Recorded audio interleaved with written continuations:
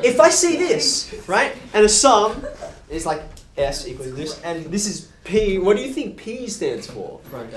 It's a product, right? You're multiplying things together rather than adding them together. So this, being that it follows exactly the same format as this, is equal to not 13 plus, but 13 times.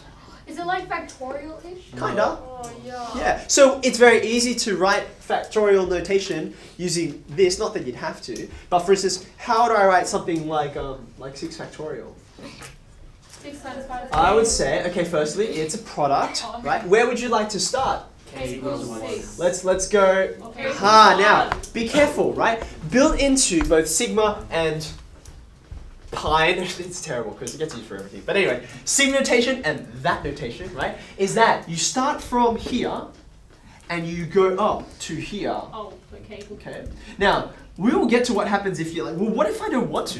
What if I want to start at 4 and end at 2? Well, believe me, we'll get there. Okay, but for now, rather than get your wires crossed, we start at a number and we increment up to get to the next one, okay? Or to get to the last one, Is there right? any point in saying K equals 1?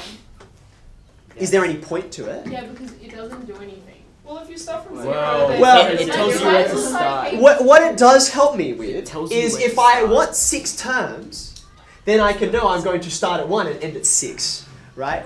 Rather than like think of some arbitrary thing where it's like, I don't know where I'm going to end. I might as well have a first term be the 1 term, okay?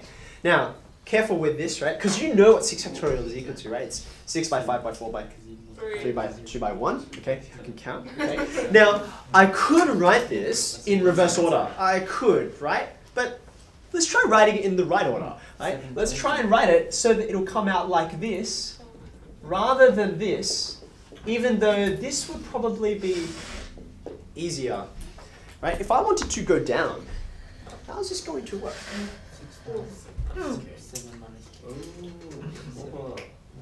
Negative 7 minus. So let's think about this. Let's think about this, right?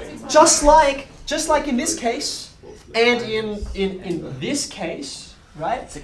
These numbers form an AP, right? They form an AP. 6, 5, 4, 3, 2, 1. 1, 2, 3, 4, 5, 6 also forms an AP, but it's a different AP, right? Because did we not establish last week that order really freaking matters, right? Okay, so it's the same numbers, but order's different. What's the common difference for the 1, 2, 3, 4, 5, 6? Plus 1. It's plus 1, isn't it? What's the common difference for the one we want? Minus It's 1. minus 1, okay. So therefore, come on, are the wheels turning yet?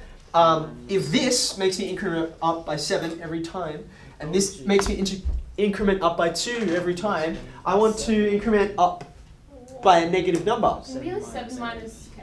Okay, minus K. Minus K minus K. Does it work? Yes. Does it work? It's okay, I forgive you. It's a dummy variable, so it doesn't matter anyway. Though you're going to have some trouble if this and this don't. Well, we'll talk about it later. Now, will it work? K equals 1 K equals will give me 7 minus 1, which is 6. And then K equals 2 will give me 7 minus 2, which is 5.